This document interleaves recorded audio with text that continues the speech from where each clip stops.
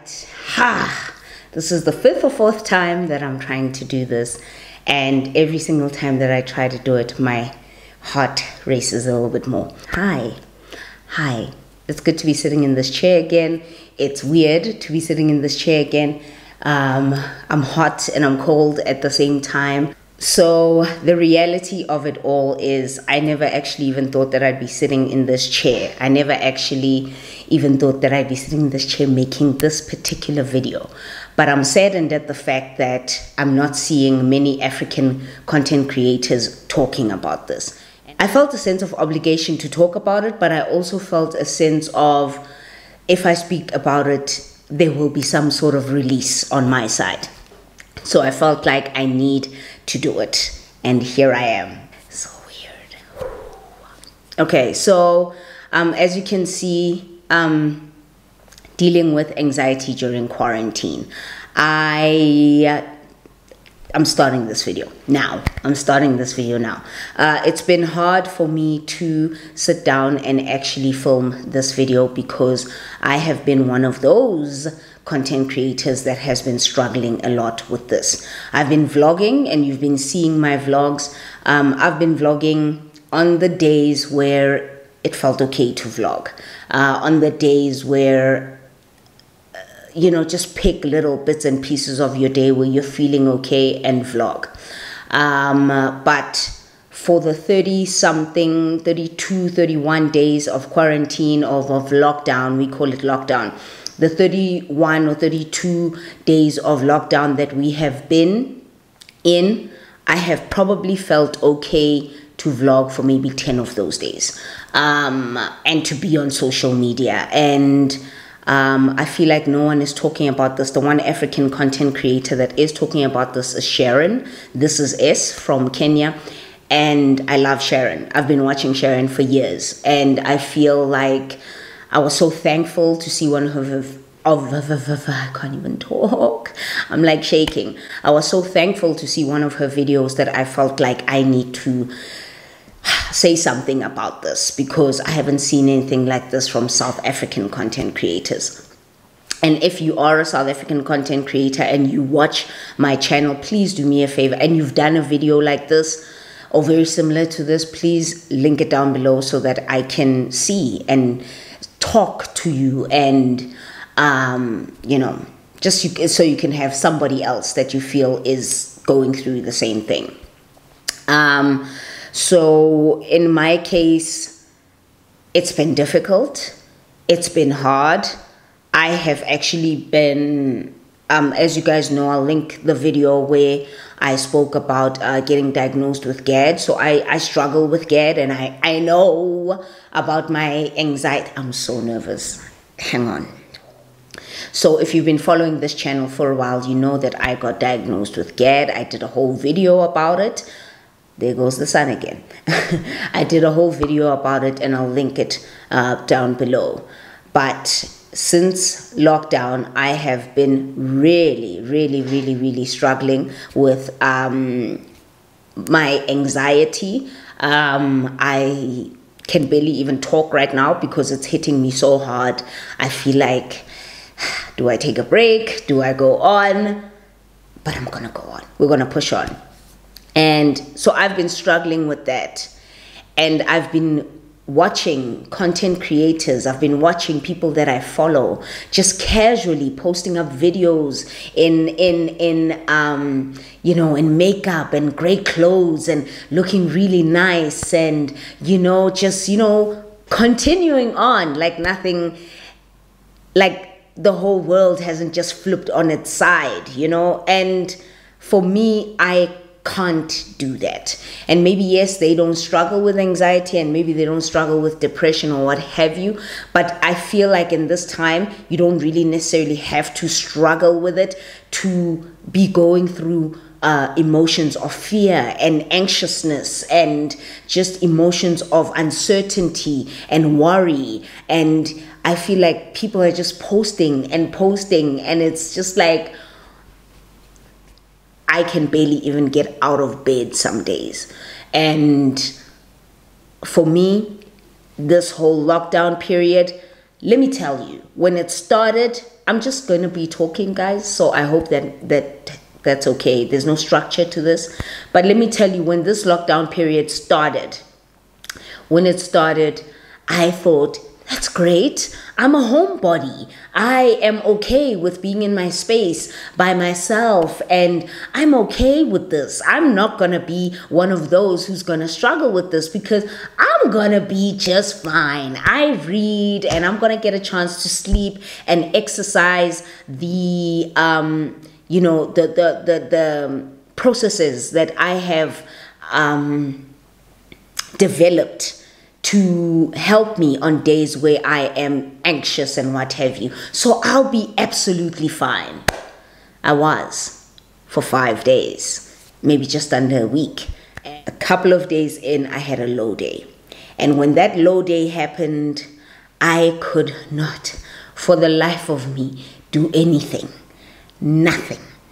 And I am somebody who finds a lot of satisfaction, joy, happiness, self-worth in being productive. So I find a lot of joy in cleaning my house. I find a lot of joy in putting out vlogs and content.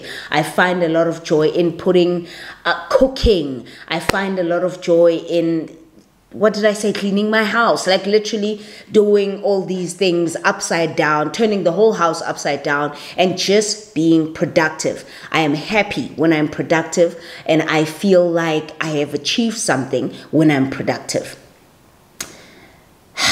I realize now during this lockdown how unrealistic that is, and how it is actually doing me a disservice to want that for myself, to want some sort of self-worth, happiness, excitement and whatever for being productive, because I had to remind myself that it's okay not to be productive.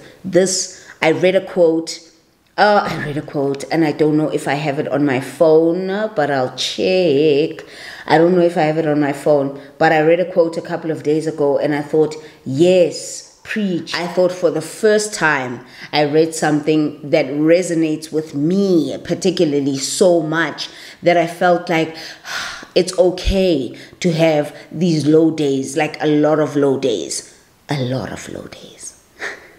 It's okay not to want to put your makeup on. This is the first time in 2 weeks that I've put my makeup on, and I just feel it's okay. But I read this and it said, I don't know who needs to hear this, but you don't have to use this time to try and do everything you've always wanted to do, ever. And you're not a failure if you aren't using this as extra credit time. It's a pandemic, not a productivity contest. And I thought, I'm not trying to be this. I'm not trying to achieve this in this time. I'm just trying to get through the day. And my anxiety has peaked so much, more so on the days where, oh my God, sometimes it gets just so debilitating. It's bad. And I'm trying to keep the tears away. But on the days where I go out, it gets even worse. And it's just like terrible. So I wanted to come on here to share my experience. I wanted to come on here to share what I've been going through with the anxiety, and to have people who are struggling with the same thing, who may be watching this, to have them understand that you are not alone in this. You aren't, oh my God, you aren't alone in this. It's a struggle. It's a pandemic. There are people who just don't understand how some people online can just go about like nothing is wrong. I'm one of those people. I'm struggling to understand how some people are doing it. I'm struggling to understand how some people are wearing makeup every day. I'm struggling to understand. So I just wanted to let whoever is struggling with this know that you are not the only one who's struggling with it. You're not. There's many of us.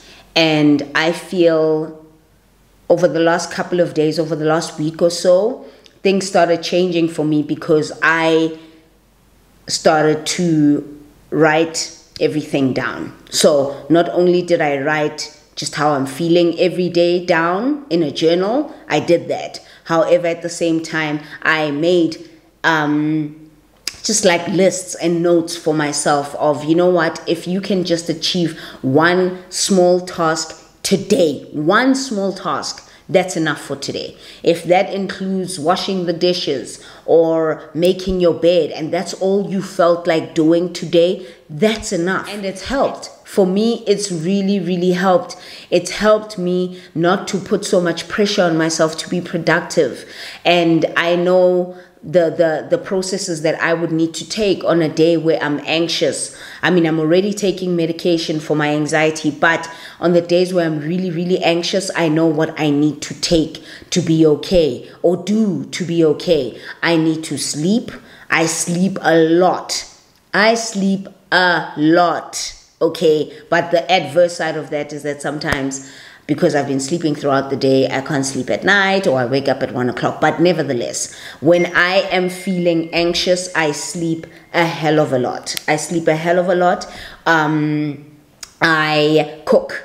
Something about cooking makes me feel happy. It's therapeutic. I clean. I know that you've seen it in some of my vlogs where I clean, I cook, I water my plants. For me, my plants are everything to me. They're my babies. I speak to my plants. I water them. I cook. I clean. I do whatever it takes to rest my mind and rest my mental state, because it is important. So I feel like exercise that. Take it upon yourself to think about what makes you relaxed, what makes you in a happier space, what puts you in a happier space, and do that. I feel like right now you are excused if you can't treat this pandemic as a time where you can be productive, where you can look your best, where you can whatever. You are absolutely excused. And chances are a lot of the time you're not alone, because this is the first time I've worn makeup in 2 weeks, and chances are I'm going to go another 2 weeks without wearing it. So you're not alone. That's all I'm going to do and say for now. I will come in the next 2 weeks, because I don't know how long I'm going to be home for. I've just got so many concerns for just life after now. Family, friends, jobs, loss of job, everything. I spoke about it in one of my vlogs. I speak about it all the time in my vlogs. So please subscribe, so that if you're going through a slump, catch one of my vlogs. Chances are I'll be speaking about it. But take this time to actually heal yourself and be in your own space. And you don't have to be productive. You don't have to be training every day. You don't have to be wearing makeup every day. You just have to be doing you, and what makes you happy, and what makes you feel safe, and what makes you put yourself in a better mental state. That's what you need to be doing, focusing on you and taking care of yourself and taking care of your health. That's pretty much it. I know I rambled in this video. My God, I rambled. But I hope you're good. Take care of yourself.